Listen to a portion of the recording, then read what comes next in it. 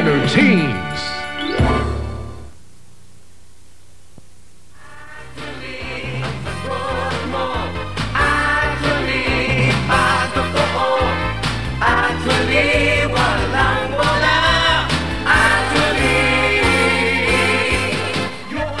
At gayon, ang pinakahihintay ng buong bayang Pilipinas, nagkatotoo na rin ang pinapangarap ng rekonsiliasyon na kay tagal lang hinihintay ng buong bayan. At ang rekonsiliasyon na to ay dyan magaganap dito mismo sa RPN The Network sa pinakamalakas na programang Actually Yun Na, mga kababayan. Dito lang pwede magtagpo ang silangan at kanluran, ang langit at lupa, ang buwan at araw, ang Romualdez, ang Cuangco, Marcos, Aquino at Ignacio.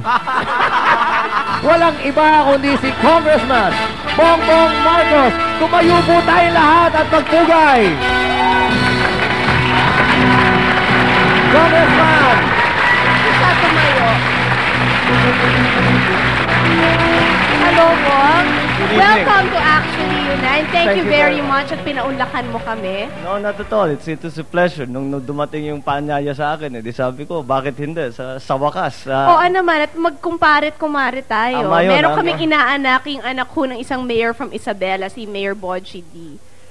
How are you? I am fine, thank you very much. I've been a little busy, but... I commented kanina na you lost a lot of weight. Is it because of your health club? Hindi. Well, I try to keep a health regimen. Talagang natutunan ko yun sa ama ko is to try and exercise. Lalo na pagka nangangampanya ka o nasa labas ka, it's very important, you know, because you have to keep going, you don't eat at the right time, di ka natutulog. So, those things have to be maintained. Speaking of your father, what was President Marcos like as a father growing up? Kasi how old were you when he was elected, Bale? Bilang presidente? Yung unang birthday ko sa Palacio was 8. 8 years old. So, actually, all of your teenage years? All of my teenage years. And including your 20s? Most of my 20s. Yeah, mga 28 na kami nung umalis. So, that was a long, long time. Yeah, in the was he a disciplinarian? Well, hindi naman sa disciplinarian in the sense that he would make very clear kung anong hinahanap niya sa inyo, what he expects from you. And he would make it very clear if you did not live up to the standards that he put, that medyo masama ang loob niya sa'yo. In terms of actual pure discipline, yung pumapalo or something like that, hindi naman gano. Ang mommy mo?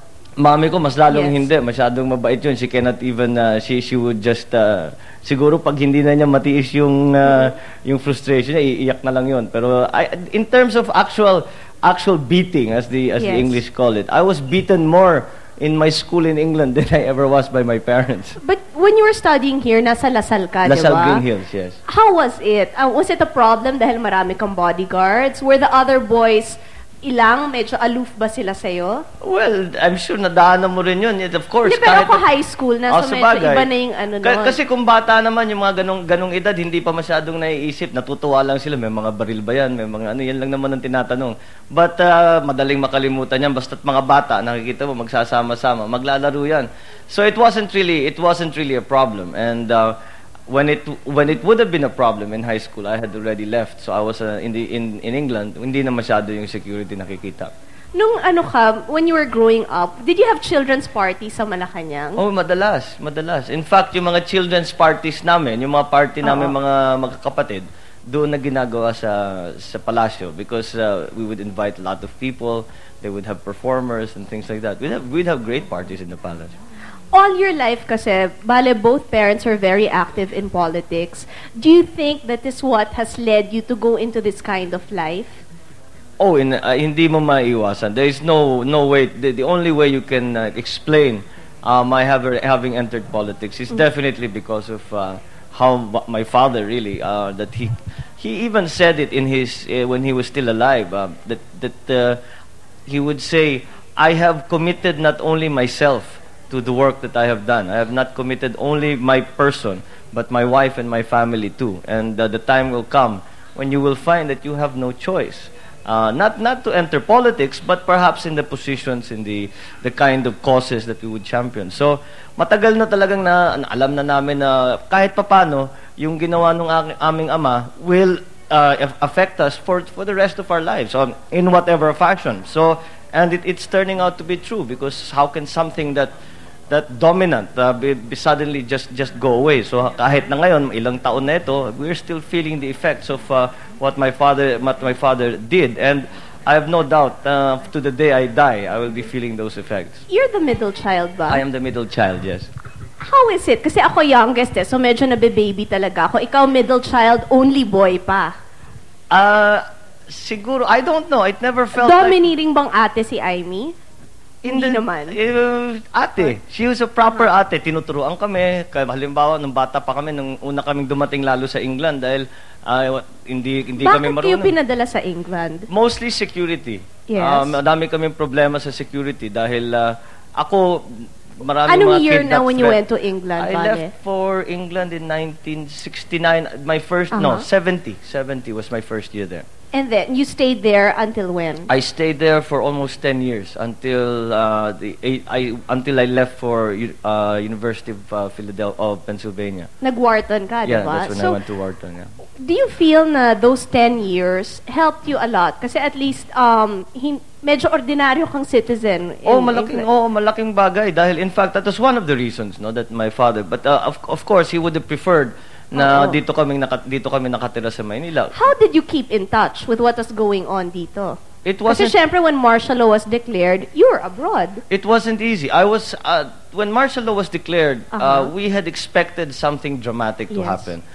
Because marami ng beses na my dad would say that this is a real problem, we may have to do this, we may have to do that. But in general, how did we keep up? My parents would send us newspaper clippings. We would call, we would write.